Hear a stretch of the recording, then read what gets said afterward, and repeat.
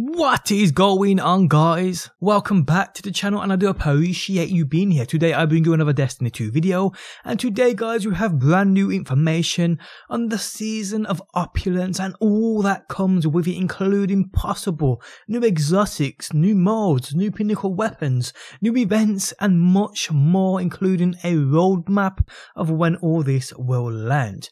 So let's start. Now, there's been a trailer that has been dropped. If you haven't seen it, check it out on screen now. A new mystery awaits you, Guardian.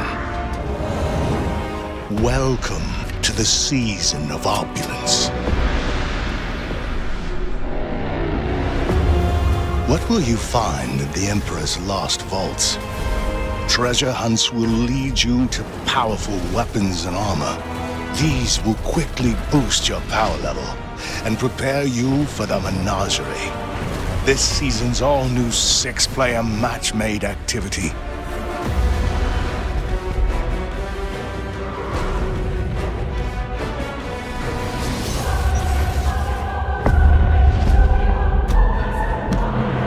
Grow strong, Guardian. Prove your worth.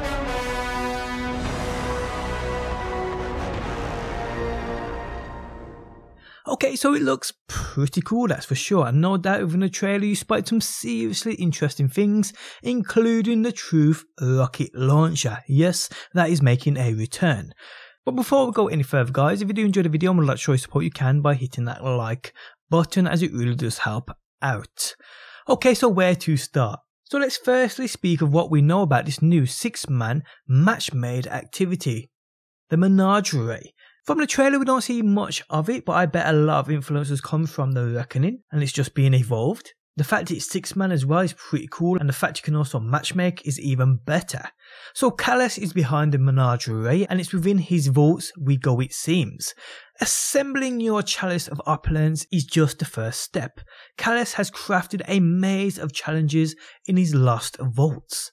Test your strength in the all-new 6-player match-made activity, the managerie, and meet his challenges head-on to unlock your rewards. We have Leviathan secrets, confront new challenges on an unexplored deck of Khepri's massive ship, and treasure awaits. Upgrade the Chalice of Opulence to better refine which gear you earn, and it has replayability. Carve your way through ever-changing paths and enemies. This sounds pretty cool and unique, and I cannot wait to learn more on it. Now, I do have images of certain said loot coming with this new season, but we will get to that in a quick second.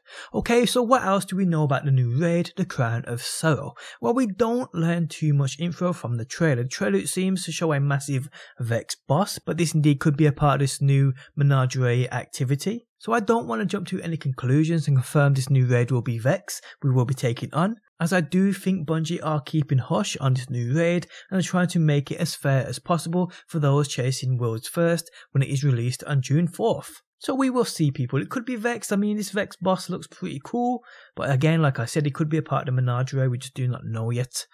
Okay, so let's move on to this new gear that's coming.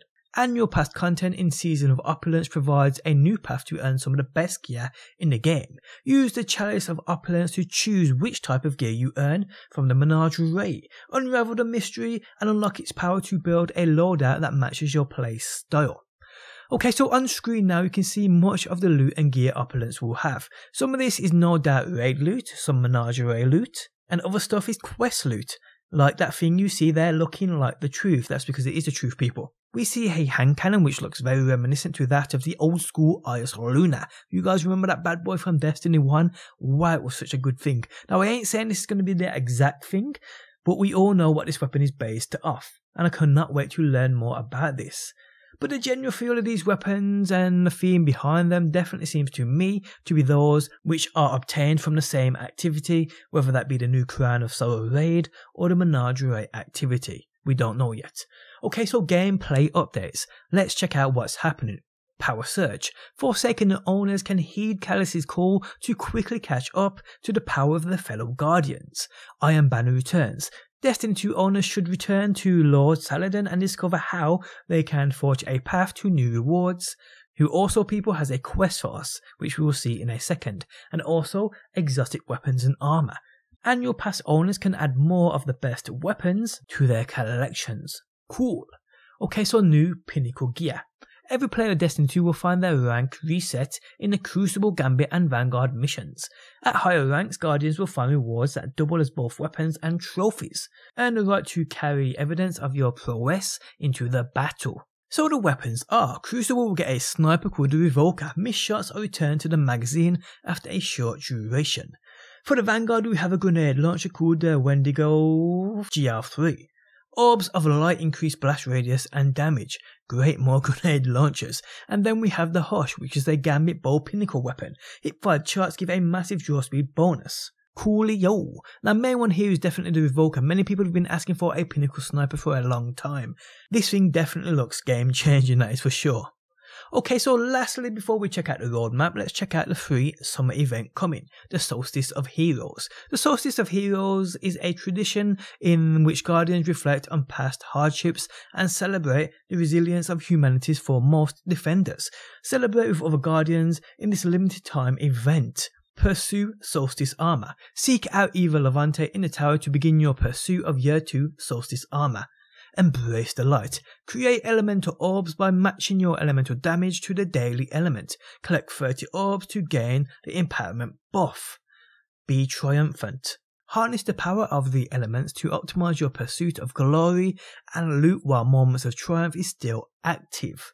Cool, sounds decent. So on screen now, people, we can see the roadmap of all this glorious new content. And we see that on June 4th, with the release of Opulence, we also get the Managerie as well as the Raid. June 11th, people, we get a new boss for the Managerie, as well as a quest for the Truth rocket launcher. Wow. June 18th, we get a new Managerie boss and the Iron Banner quest. Interesting.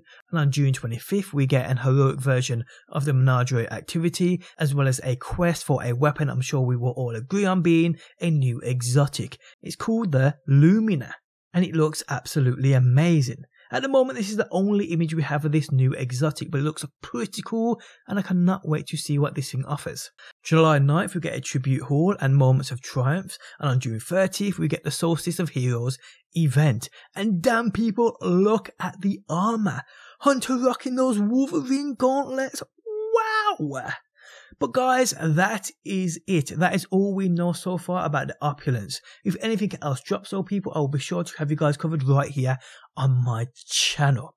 But on that note, guys, we have come to the end of the video. If you guys enjoyed it, leaving a like really does help out. If you are new around here and enjoy daily Destiny videos, be sure to subscribe. And if you never want to miss a video I upload, you can turn notifications on by hitting that bell button. But guys, thanks as always for stopping by. Hopefully you enjoyed the video, and hopefully I will see you on that next one.